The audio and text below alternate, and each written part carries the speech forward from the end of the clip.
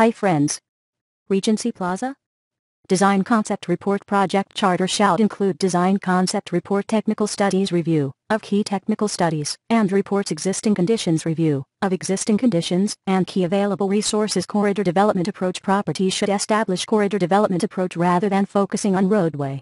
This is just a sample partial case solution. Please place the order on the website to order your own originally done case solution. Thanks for watching this.